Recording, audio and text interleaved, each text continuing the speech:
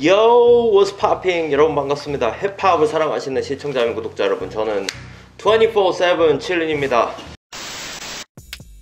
What's good? I'm 24/7 chilling. Now I'm making a reaction videos for overseas hip-hop, R&B and all the black music. And I also making a street fashion review video. If you like my channel, please subscribe, like and notification. You already know. 24/7 chilling. 자, 이번 시간에는 옛날은 아니지만 베트남에 조금 약간 시기가 지난 클립을 하나 볼 거예요. 사실 이 비디오도 오래전부터 제가 리액션 비디오를 찍고 싶었는데 이번 시간에 드디어 찍게 됐습니다. 제가 가끔 이렇게 즐겨보는 베트남 힙합 관련 유튜브 채널이 있어요. 크라운 하이에나스라고. 여기에 작년에 올라온 사이퍼 영상이 하나 있습니다. 이거 많은 분들이, 이거 사실 일부 구독자분들이 이 비디오를 좀 봐달라라는 요청들도 좀 있긴 있었거든요. 이번 시간에 보게 됐습니다. 사이퍼투콰라고 이렇게 되어 있고, 등장하는 래퍼가 되게 많아요. 블라카, 캠, 캄, 닥터 락, 타오, 마이이지, 릴씨, 네갑, 리키스타, 댄매니악, 마구찌 라는 래퍼들이 있습니다. 리키스타랑 댄매니악은 뭐 당연히 알고 있는데, 블라카랑 캠? 이 래퍼는 제가 들어본 적이 있어요. 되게 베트남 힙합 검색하다가 자주 노출되는 이 네이밍이어가지고 나머지 래퍼는 아는 바가 없습니다. 뭐 사실 가사도 모르기 때문에 뭐 베트남 래퍼들이 어떤 느낌이라고 제가 설명하기에도 약간 한계가 있긴 하지만, 그냥 외국인의 입장에서 베트남 힙합 씬에서 사이퍼 영상은 이렇게 찍는 것이고 래퍼들은 이런 식으로 랩을 하는구나 라는 거를 좀 그냥 가볍게 즐거운 마음으로 좀 보려고 해요. 이미 저는 후도 사이퍼를 한번 리액션을 했고, 또 후도 사이퍼에서 되게 좋은 기억들이 있기 때문에 이 비디오도 좀 기대가 됩니다. CYPHERTOQUA 비디오를 보도록 하죠. Yo, okay, let's get into it. Yup, are you enjoying watching my video? Have you still not subscribed to my channel?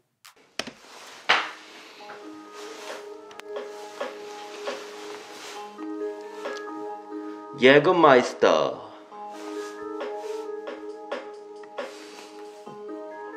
Hey, it's Blacka, baby. Tổ quả Cypher represent bro and Hyenas, you know what I'm saying? All my brothers right here to do this shit. Yeah, make some fucking noise, baby.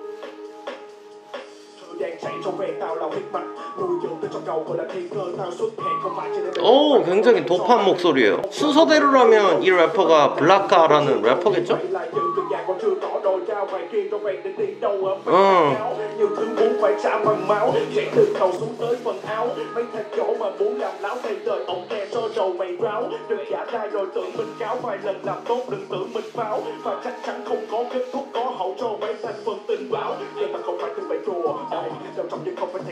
오.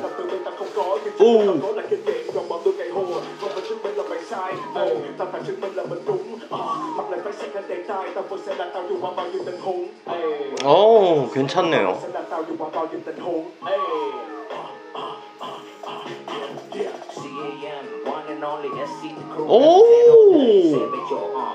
오, 톤 되게 괜찮다. 마음에 들었어요. 캠이라고 읽어야겠죠?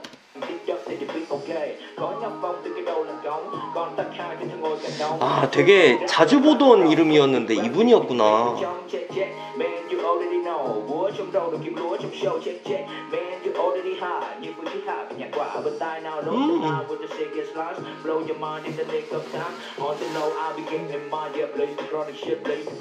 오.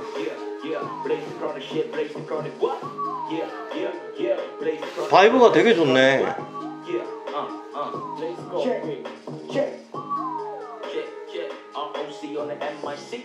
một tôi sợ biết bản thân mày đừng dại dột vì không thể nào cản ngăn. Một tối qua anh em bước sang trang mới, các em mình xếp hàng vì bọn anh đã tới. Ở trong công viên đã được một thời gian, cách trường khác biệt vẫn tính vào trời bạn. Mày đang thoải mái sống tới khi đời tàn, thăm dòng những nhảy nhưng không một lời than. Bây giờ vì bọn tao là đàn ông, trong khó kiếm bản thì càng rộn. 장소가 셀렉샵에서 스트릿 브랜드 판매하는 셀렉샵 같은 데서 찍었나봐요.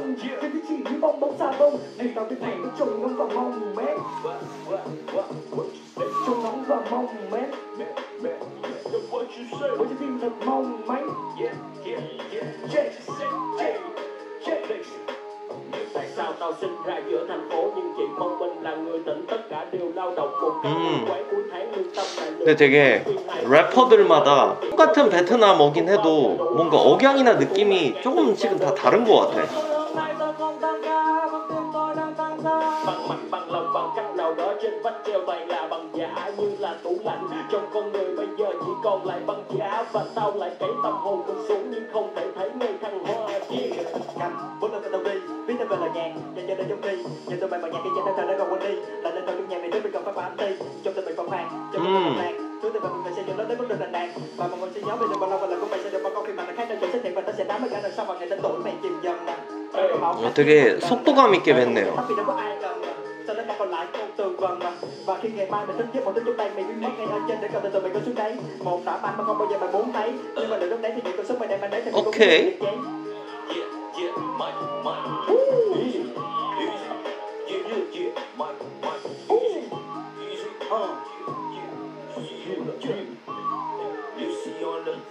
Lucy. Anh phòng gió rải lên hồn mà ra đồng cỏ lúc mặt trời bắt đống chặt phường hoa hồng đỏ con nghe ban đầu đây với âm thanh đã làm cho tao say biết mực vươn lên rồi cũng sẽ phải có nhiều điều bây giờ đúng trong ngày mai có thể sai người thường hay là thần thánh để rồi thì ta sẽ có được gì để có được gì là còn được gì thì như mấy từ để tay tầm ngang tầm mắt không cả lịch trình nhưng hôm nay không phải là cực hình bởi vì hơn thua đâu phải là thứ chúng ta biết ngay trước mắt có gì đâu mà lại phải bực mình thực tình lửa mặt trời muốn đưa đốt cả lớp da để thấy chúng ta mọi đêm sức khỏe khô cằn niềm tin như tờ giấy trắng xóa thiên nhiên tất cả các cây bút tiếp tục vẽ tô ăn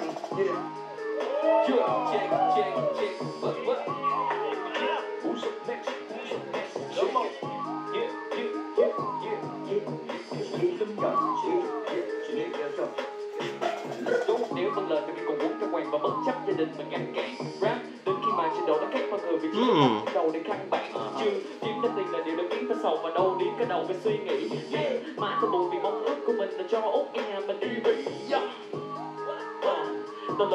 아직까지는 저 처음하고 두 번째 나왔던 블락가랑 캠?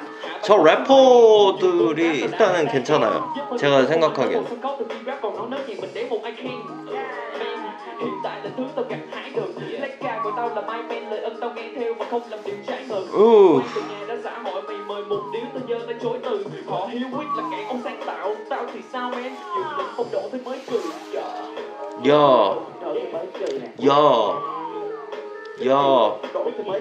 오 리키 스타 오 듀엣까지 쓰고 나왔네. 오호호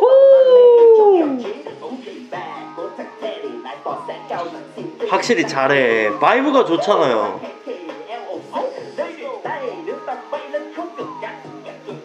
오우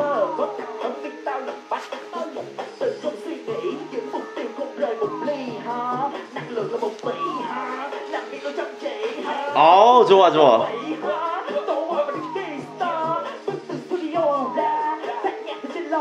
이때도 잘했네요. 대단하네.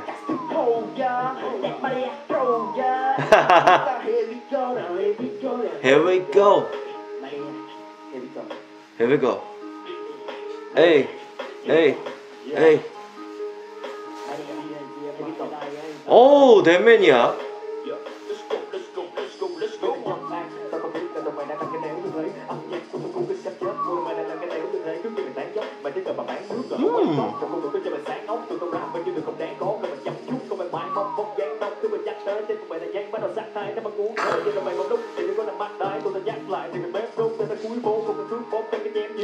랩 배틀 때 그게 느껴진다니까. 베테랑이에요. 커리어를 무시할 수가 없어.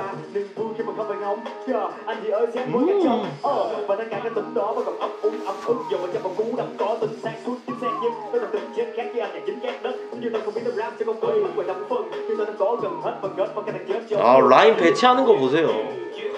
잘하나요? 여기 외국인 래퍼도 있었네.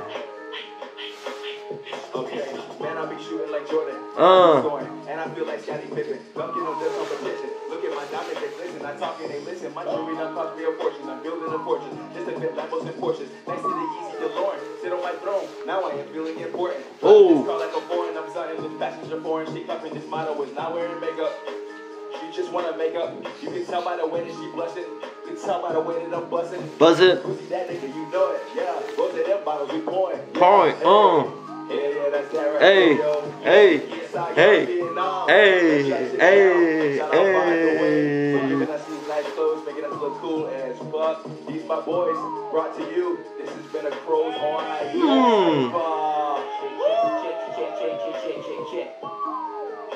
재밌네요.